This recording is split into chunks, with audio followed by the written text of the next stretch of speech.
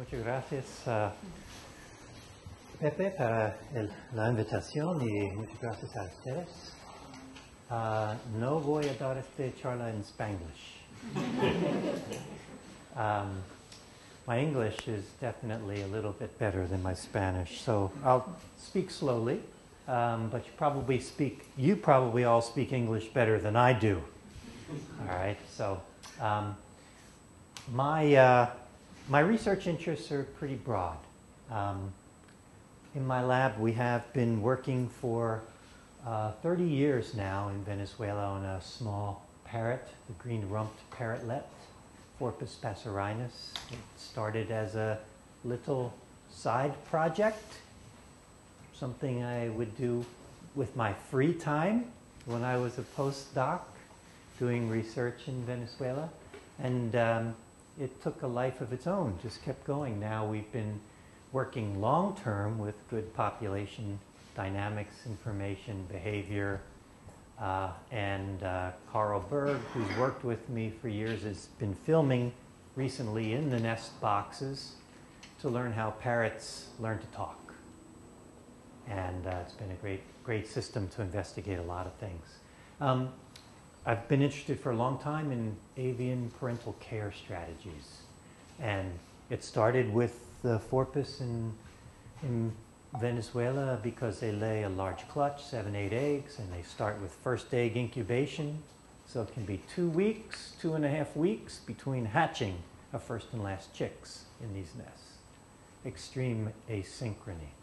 And that led us to a variety of kinds of experiments and asking questions about microbes and climate conditions that allow those eggs or don't allow eggs to persist, the shelf life of eggs. A lot of my work is also about threatened and endangered species and their management. This is a marbled murrelet, a strange seabird. It nests in old growth forests along the Pacific coast of the U.S., not on cliffs or offshore islands like most seabirds. It nests in big old redwood trees, wide limbs, doesn't even make a nest, makes a sort of depression in the moss and lays its single egg. Very unusual life history, but had major problems with deforestation, loss of the old growth redwoods, and also loss of its food. And then for the last decade or so, we've been studying secretive water birds, rails. This is the black rail. It's the smallest rail, perhaps in the world, and we never see it. It lives entirely underneath the wetland vegetation. But we go to about 250 wetland sites every year and do call playback surveys to get colonization and extinction rates at these wetlands because it's a nice metapopulation. So we've learned a lot about the rails without ever seeing them. But today I thought I'd talk to you a bit about one of the other long-term projects in my lab, the Grinnell Resurvey Project. And that work is about climate change and land use change and its impacts on vertebrates in California. Probably most of you are familiar with this review paper that Camille Parmesan published more than a decade ago. And it laid out sort of 5 general things that climate change was doing, most of which seem to be true. So phenological changes in relation to changing weather and climate conditions can lead to mismatched timing, species of predator and prey getting out of synchrony, flowering plants and their pollinators. Some of that may resynchronize as climate changes. But we've seen poleward shifts of species in both directions and expansion of disease, tropical diseases moving north. The fifth thing from this was they talked about wholesale extinction of species due to climate change. And that's not something that we've really seen yet, in all honesty. The best examples in that paper were amphibians in Costa Rica, in the mountaintops there, and their disappearance. And that's turned out to be one of the many species that have been affected by the chytrid fungus that has influenced the dynamics of most amphibian populations. So our evidence for real loss of species to climate change is so far mainly in models. Really, if you look at it, I mean, we know that some species are retracting, but it's hard to say that we've lost whole species yet. And that's partly because species through evolutionary time have done all kinds of things besides go extinct. Yes, when we look at the fossil record, we can see plants and animals that give us examples of extinction, for sure. But we also have seen others that have changed their movements, that have migrated to better habitat, changed their range. Some have stayed in the same range, but shifted to use a different habitat. And then others have just tolerated the change, adapted to it. So we're going to have evidence of a lot of these things probably happening before our eyes in the next 30 to 50 years. And it's going to be interesting to play out, to see which species are capable of responding in what ways. One way that I think we can get a better handle on this, besides just using models of species distributions to project in the future, is to resurvey and look at the changes that have already taken place. And to go back and use old information to do that. And that's what we've been doing in the Grinnell Resurvey Project. We are fortunate at Berkeley to have a museum that was set up by and endowed by a heiress, Annie Alexander, in the early 1900s, who was interested in natural history.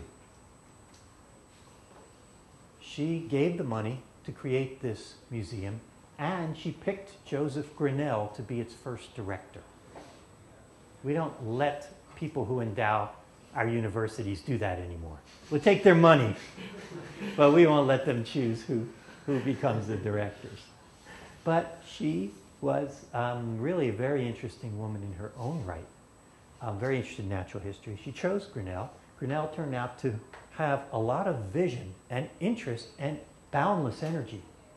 And this was his vision about a museum. This quote hung on the wall for a long time outside of our library. And it says, "At this point, I wish to emphasize what I believe will be the greatest purpose of our museum, the value that might not be realized until the lapse of many years, maybe a century, assuming the material that they collected was preserved.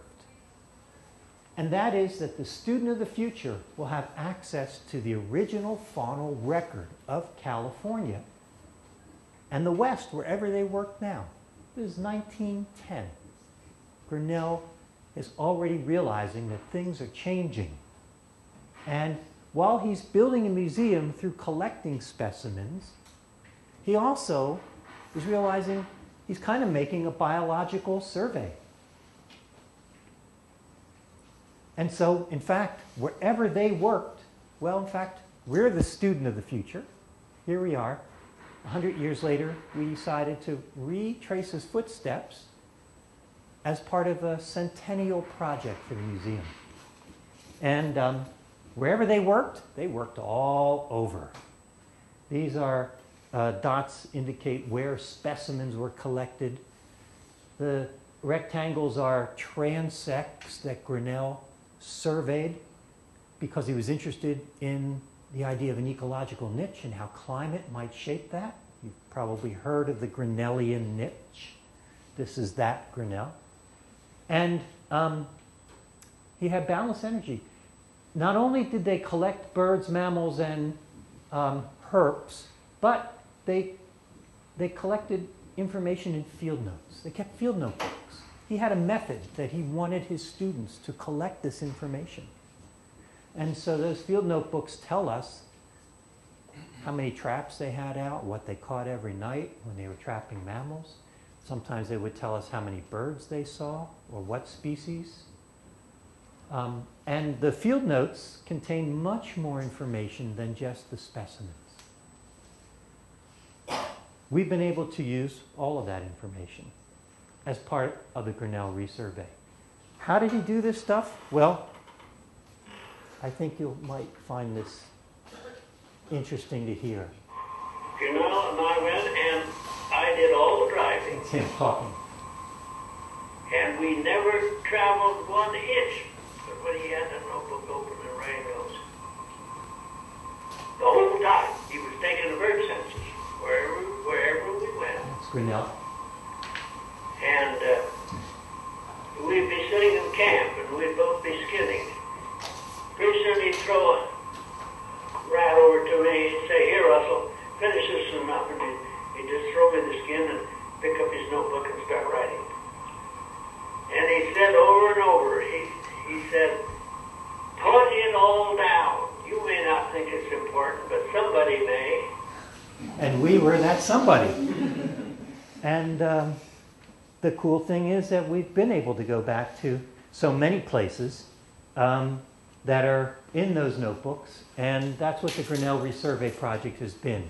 We started with the sort of low-hanging fruit going to the Sierra Nevada and Yosemite, starting from the Central Valley up over the Sierras, repeating that in the southern part of the Sierras and also in the northern part. We've resurveyed those for birds and mammals. We've resurveyed a lot of the coastal areas for birds. And our next step now is we're starting in the desert resurveys this year in Mojave, Death Valley, and Joshua Tree, where climate change is probably pretty important since life is always on the edge in the deserts. So this work that I'll talk about has had a lot of collaborators, but the main folks involved today, from the mammal end, Craig Moritz, who was director of the museum. He is now back in his native Australia. Jim Patton and Chris Conroy, who are Jim's curator emeritus, and Chris is curator of mammals. Kevin Rowe was also involved in the mammal work, and then as a postdoc, and Morgan Tingley did his PhD with me, and Peter Panchin, who was a postdoc in my lab. And what we do is we go to places where they surveyed, and we retrap mammals using live traps as a way to get them now. We count birds doing point count transect surveys along 2-kilometer routes.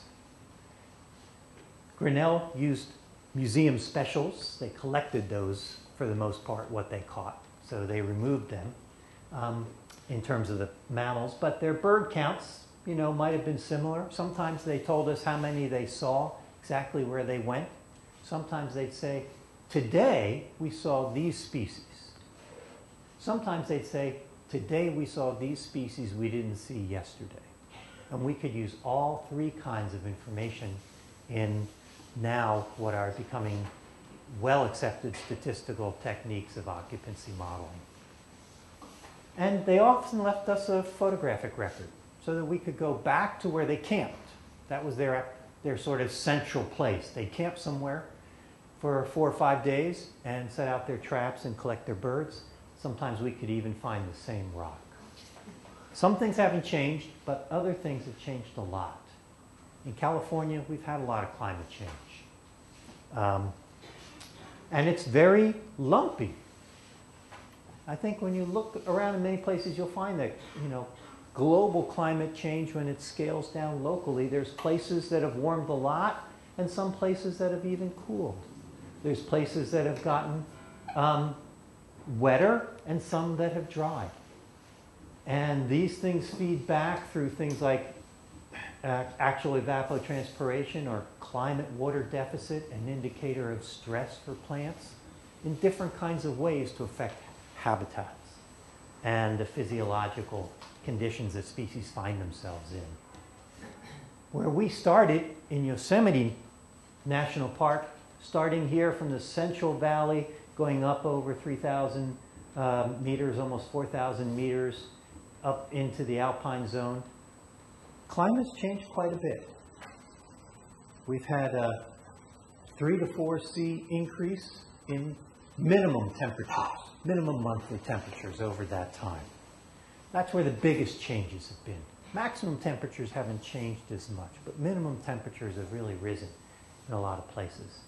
And it's often being reflected. We expected that warmth would push species upward. So think about the elevational range of a species in Grinnell's time, the historic era, that was found in mid and low elevations. With warming, we expected the upper part of its range to move upward. We don't know if it would get so warm that the lower part would contract, possibly. If a species was inhabiting the mid to upper elevations, we expected the lower part of its range to move upward. I don't know whether we could get enough climate change to push it off the mountain, but these were the a priori hypotheses that we then began with. And we would then go out, resurvey, and use occupancy models to correct for differences in detection, recognizing if, in fact, Grinnell didn't see it and didn't mean it wasn't there, or if we didn't get it, didn't mean it wasn't there.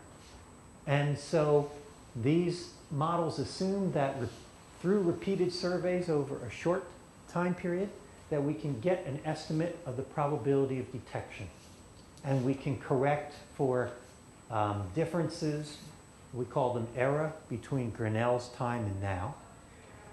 Differences by observer or time of year or trapping effort. We can look at all the additive factors, their interactions. So in the end, we wind up with a big model set. And we take those candidate models and we look at their influences on changes in occupancy. And we can model average across them. Let me show you what that looks like. Here's 3 examples from our work in Yosemite.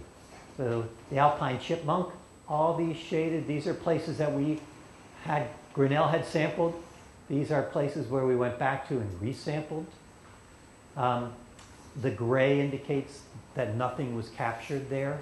The black indicates at least one capture of a species there.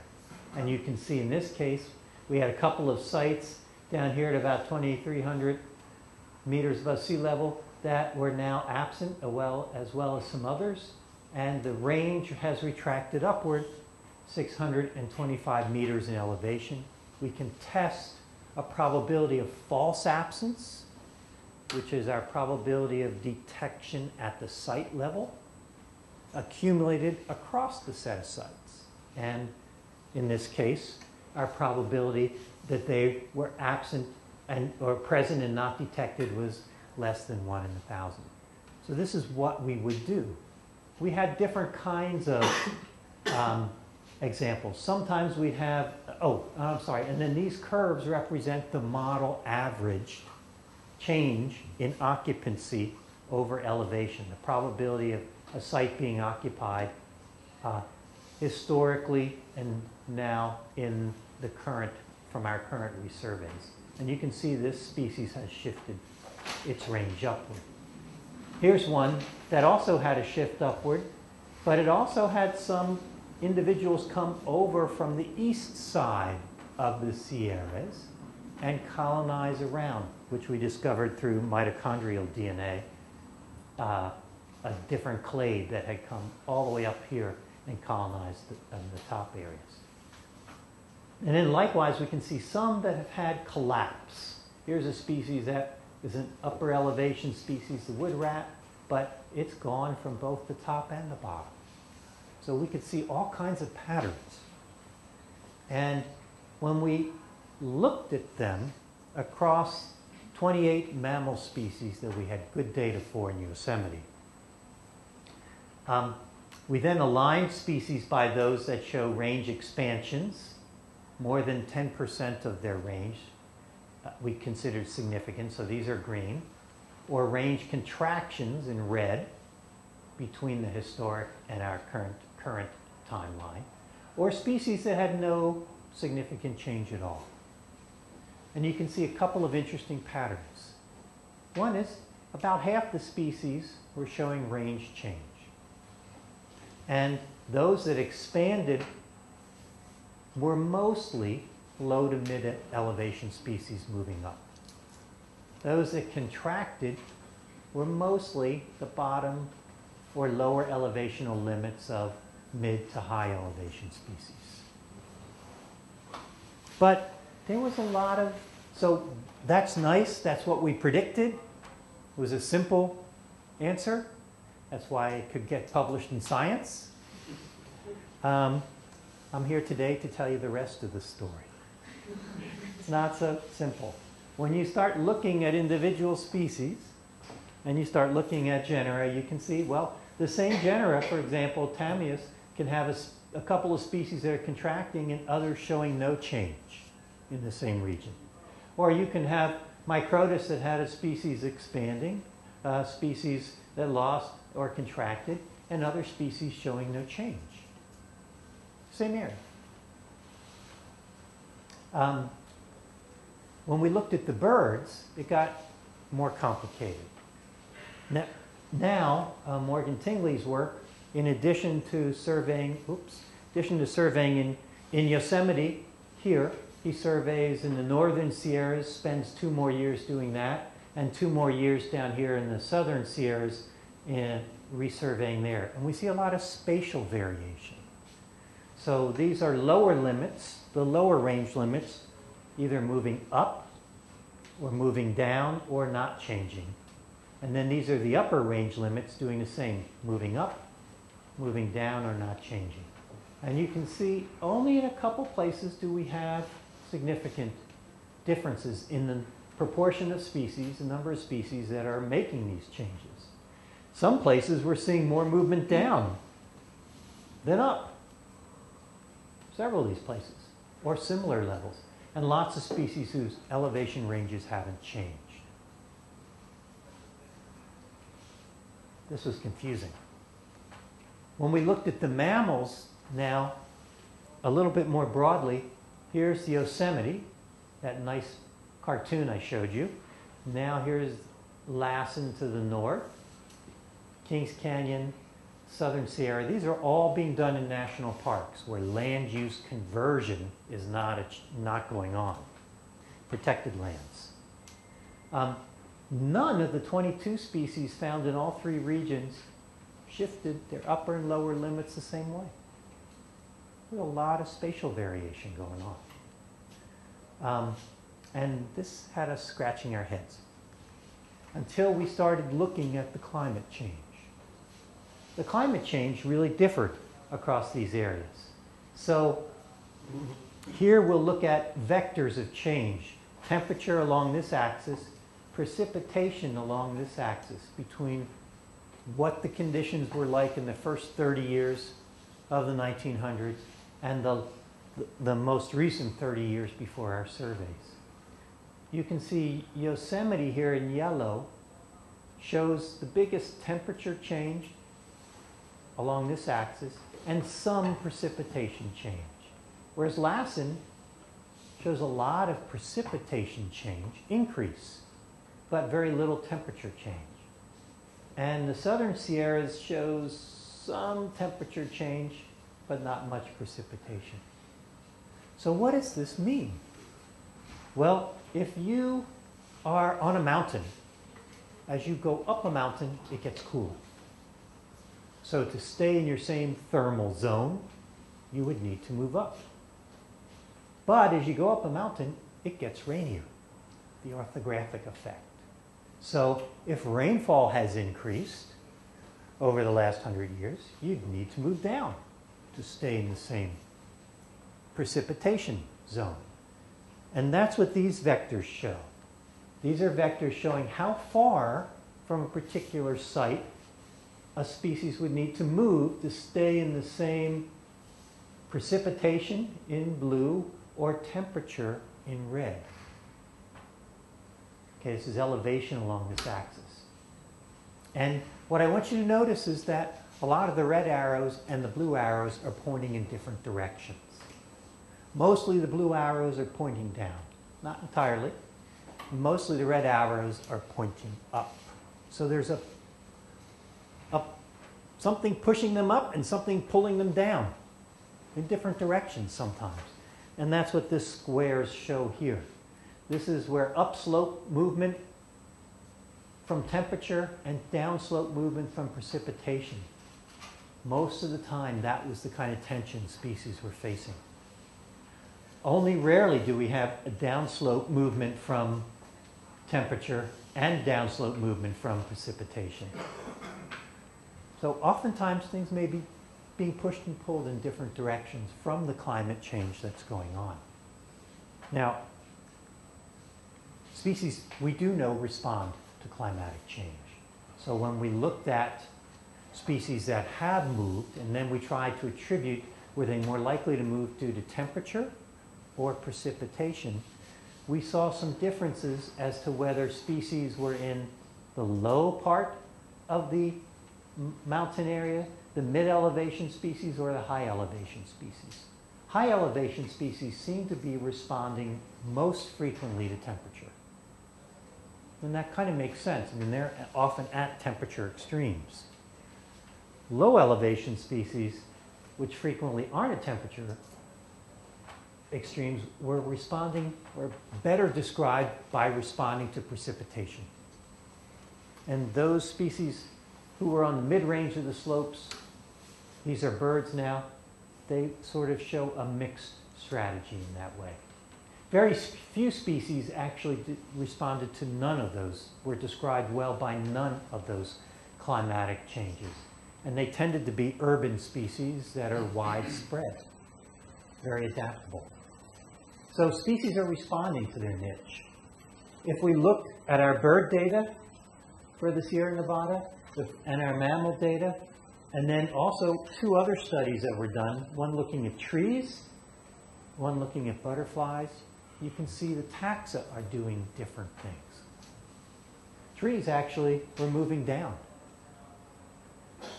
Birds overall don't show a change in one direction or the other. Butterflies were moving up. So things are responding, but differently in the same region. Confused? Yeah, I'm confused. Maybe species traits might sort this thing out, you know? We're in the midst of a review on this. My PhD student, Sarah McLean, has been scouring the literature, doing a formal meta-analysis, using effect sizes, sample sizes, and other things. And each of these indicates a study of multiple species. And you can see that there's not a clear picture of support or non-support for some of these general kinds of traits predicting range shifts. What does it mean at the community level? Morgan Tingley asked this question. We expected the biggest turnover of species to take place in the mid-elevation areas because that's where the high-elevation species and the low-elevation species would join together. And so we expect biggest turnover there with range changes. But when we corrected for detection, turnover was actually as big at the upper ends as, or even bigger than they were in the middle. So we're not really clear what's going to be going on with these reshuffling of communities. So, and that brings me to sort of some new things now that we've been working on. Trying to understand what's going on at the community level a little bit more by amalgamating species responses. Here we are using the coastal bird resurveys, and we went to 70 sites from central and northern California, and there's a variety of precipitation, temperature, and land use intensity change that have taken place here. By land use intensity, I mean mainly how much development and habitat change has happened around this site. It's hard to get. It's sort of like a human footprint. We don't really have good habitat information yet for these places in the early 1900s. But we have a measure now of what you can see of land use intensity. All right? And that's what we use to try and get at these things. And again, we use occupancy modeling approaches.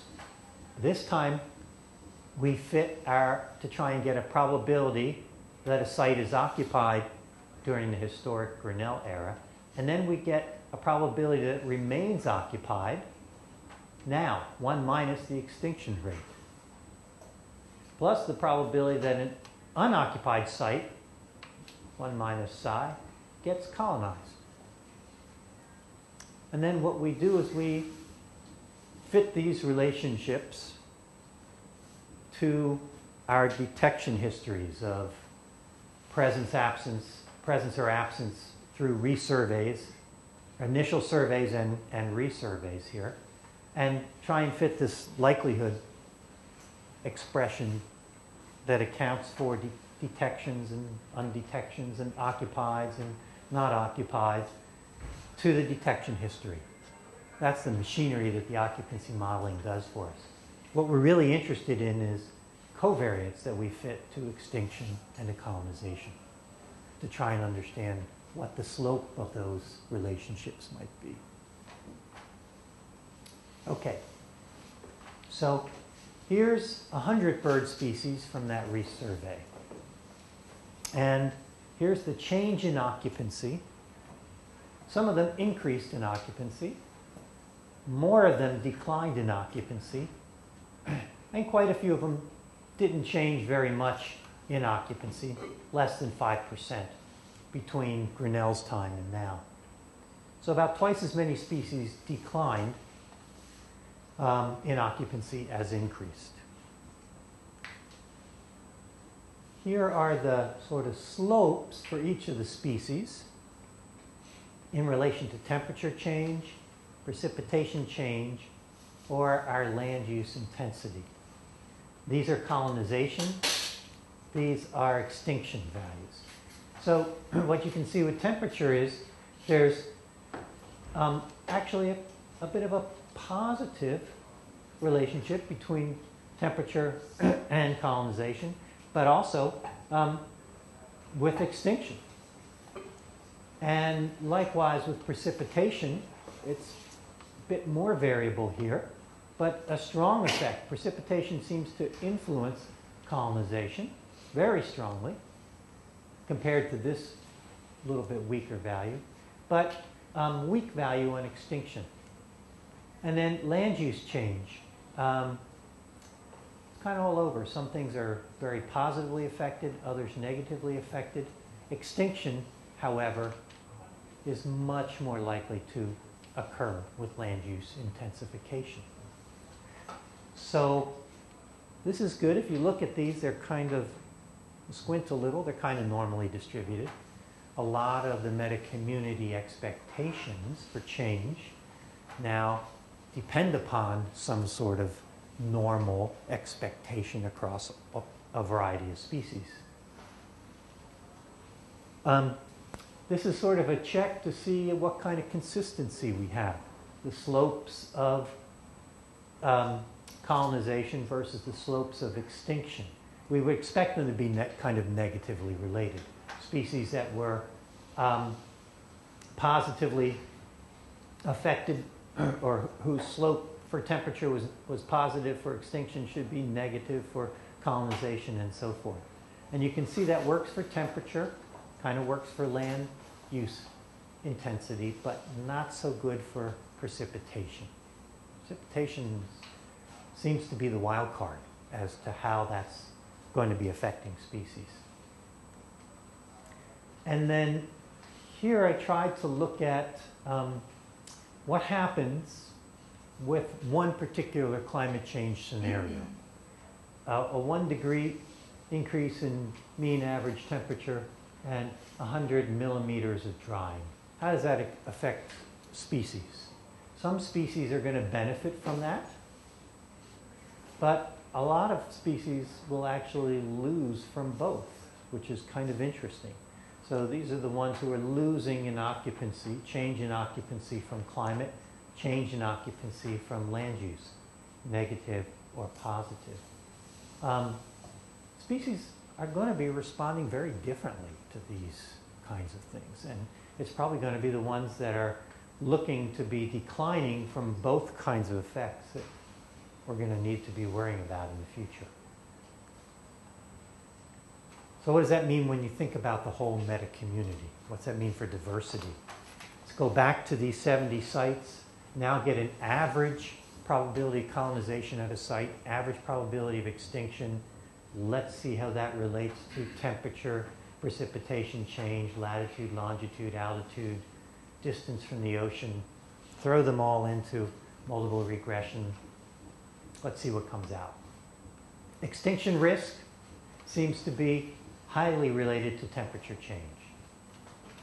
All right? On the more temperature change, the more extinction risk. And also related to latitude. I'll show you the relationships in a minute. Colonization shows no particular response. Can't predict very well what's going to happen at a site in relation to the colonization. Turnover, colonization plus extinction, again, pretty strongly related to temperature, but also some effects of latitude and elevation here. So what do these relationships look like? Here's turnover, colonization plus extinction, and yeah, a lot of variation, but some semblance of a relationship here. Latitude, our study area wasn't over a very large latitude, so perhaps this is why the slope is not as strong, but some evidence of a latitude effect. What does it mean if we put them together? What does it kind of mean for diversity? So this is the level of change in temperature that we saw in our study. This is the level that some models are predicting in the future. So extinction was positively related to temperature change. As temperature increases, the rate of extinction increases. Colonization is flatlined. No relationship there. So as this level changes and increases, we would expect turnover to increase more. And we would expect species richness to decline. So that's what we're sort of looking at, using those kinds of slopes to try and integrate. What we would expect to see then would just be a slow decline, perhaps in species richness, unless something changes with colonization over time to keep up with the extinction, local extinction that's taking place. It's not global extinction, but it's kind of local extinction, which adds up. Okay, so let me just end with a couple of concluding remarks. And this is how we mostly think about trying to understand climate change. We take a distribution of a species, we feed it into a species distribution model, we grab temperature, we grab precipitation and other factors, and then we push those envelopes out to the future and map what it's going to look like. Pretty hard to actually validate those models. Our own work with the Grinnell resurvey has found sort of pretty mixed ability when we gave Joseph Grinnell a computer and climate surfaces, being able to predict how things would look now. I argue that actually the path to understanding future climate change is going back and looking at what information we already have historically to think about measures of change that have taken place. And there's been a lot of change. The challenge is attribution. It's not easy. We took a very simple pathway to this in the work we've done up to now. We're going to try and do better in the desert, where our resurveys will develop physiological models to try and predict physiological factors that are relating to extinction. We have better opportunity to tie directly into land use change, fire change, invasion by exotic species. And then the sort of last frontier of species interactions. That's a tough one, but one that we think is probably very important to try and get at. That's where we see thinking about the future is actually getting a better handle on the change that's already taken place. And recognizing that pretty much we've been able to do this work because of the material that Grinnell had saved. Now, this may sound a little depressing, but someday your data will be historic. Some of us, that day is coming sooner than others. But by that I mean your work is taking place at a time of large change. But frequently we publish our work, but we don't have a place to conserve our data.